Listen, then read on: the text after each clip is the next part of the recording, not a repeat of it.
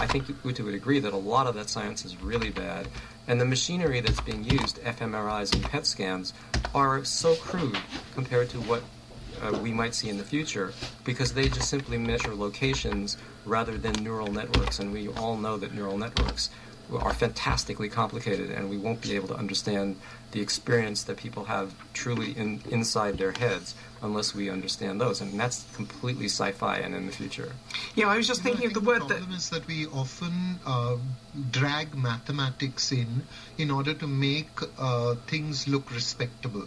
I completely agree with Yuta that we need to understand the brain in a variety of ways, including in the way of neuroscience.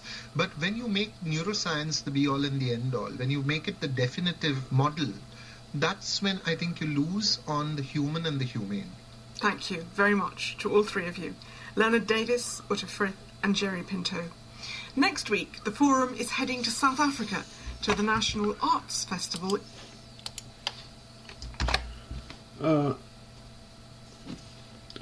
I deal with retard niggers who, they think, okay, let's just look at this.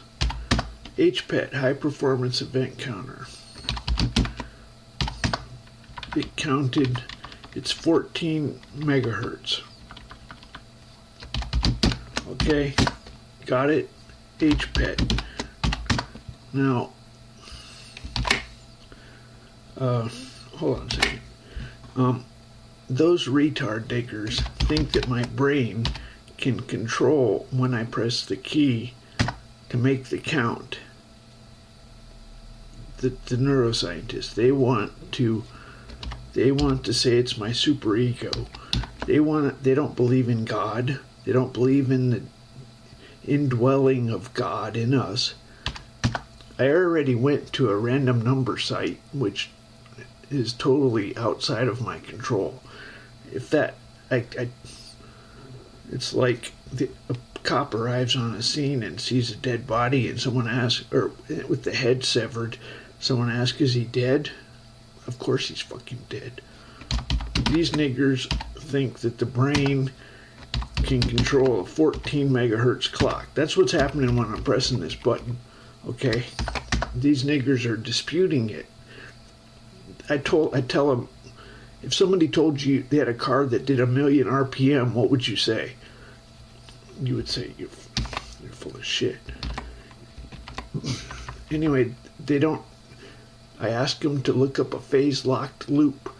If you've ever done RS-232, you have to have the same clock frequencies.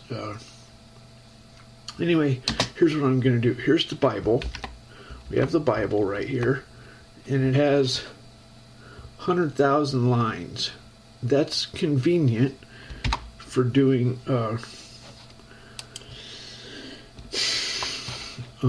the Bible is 100,000 lines.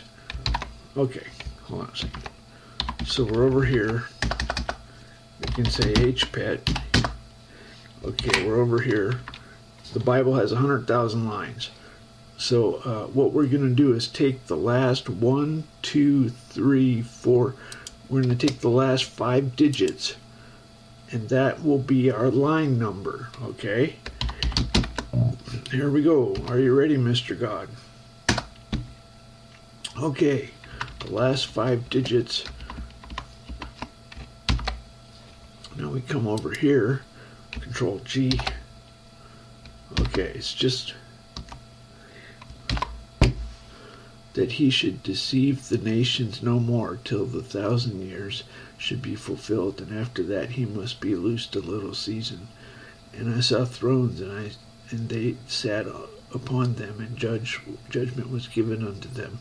And I saw the souls of them that were beheaded for the witness of Jesus, and for the word of God, and which had not worshipped the beast, neither his image, neither had received his mark upon their foreheads or in their hands.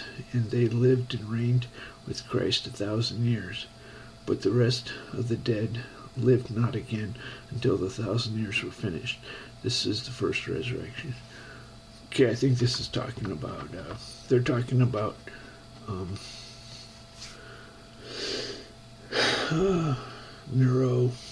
networks in the brain. It's slightly on topic. The way you deal with these random picks is you're spending time with God. They're not prophetic. At the minimum, they're entertaining. Oftentimes, you get something out of them. Anyway, the main thing is spend time with God. These fucking enemies of God are trying to avoid or getting punished. Okay, good enough.